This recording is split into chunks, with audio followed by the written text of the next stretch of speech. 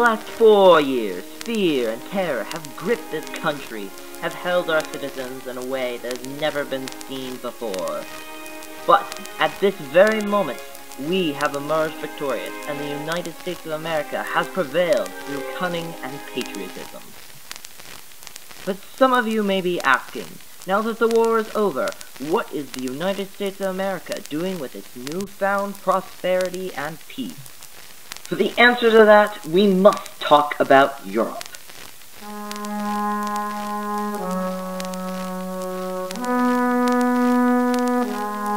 While we might have overcome our impossible odds unscathed, our democratic allies in Europe were ill-prepared and too divided to deal with foreign threats the same way that our country can.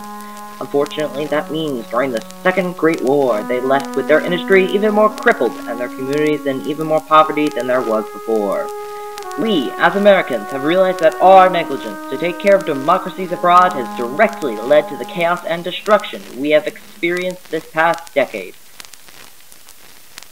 Thankfully, due to the leadership of our great President Truman and the wisdom and strategy of Secretary Marshall, we have devised the ultimate plan to forever end wars, known as the European Recovery Program.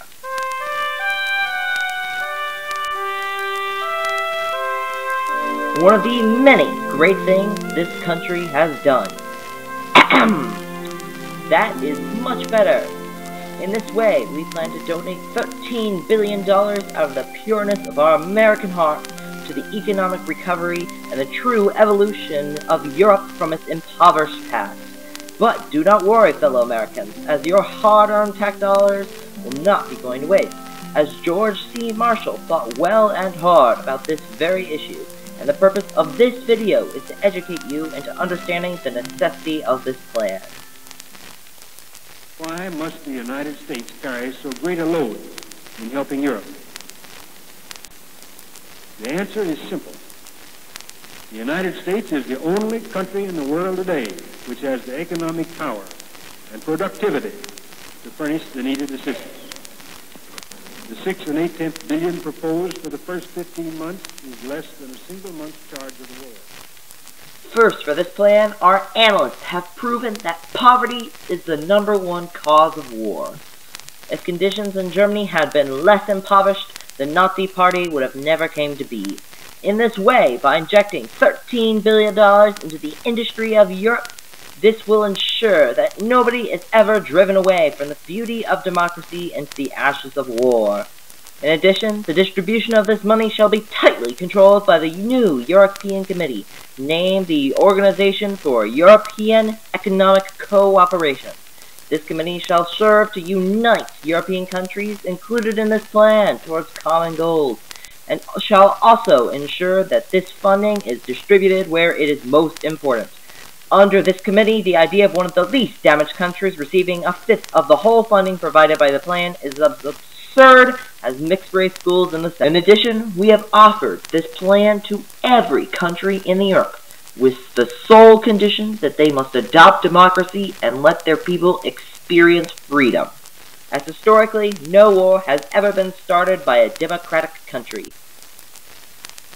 In this way, our democratic allies like Greece and Turkey will not turn to the evils of alternative governmental systems and become deadly enemies like the Japanese.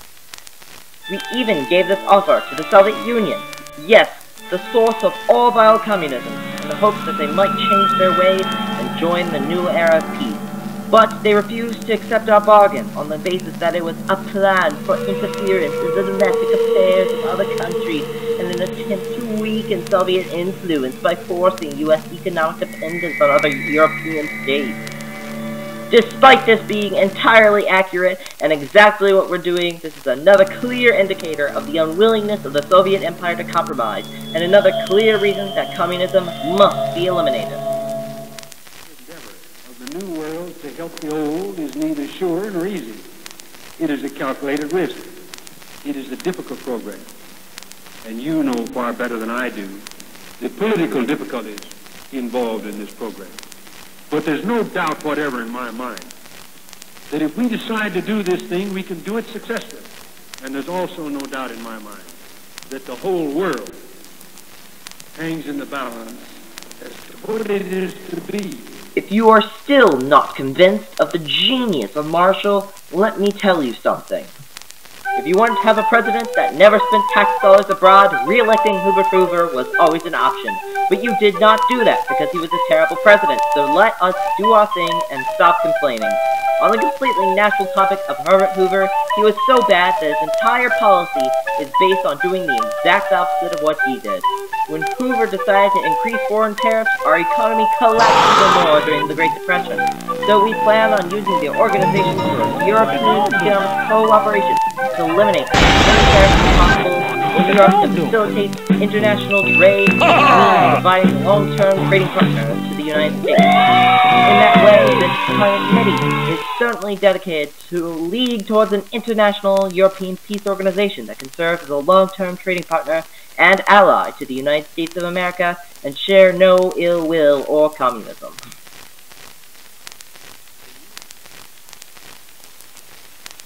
Very fortunately for ourselves, the strongest nation in the world today, certainly economically, and I think in most other respects, there will be requirements in this program for certain sacrifices. But I feel that when you measure those sacrifices with what we are fighting for, one gets a very much better idea of the necessities of the case. As a summary, the European Recovery Program, also referred to as the Marshall Plan, is slated to be enacted during 1948 and conclude in 1951. In this way, President Truman and Marshall are directing this country in the footsteps of former President Wilson, and this plan is one of the foundational pieces that will make his brilliant 14-point mission a reality. For this plan, we plan to donate $13 billion to the three common goals of this plan. First, providing economic stability, ending poverty within these countries, which will in turn prevent future great wars. Second, uniting Europe and eliminating European tariffs in order to allow for free trade and establish a long-term ally and trading partner to the United States.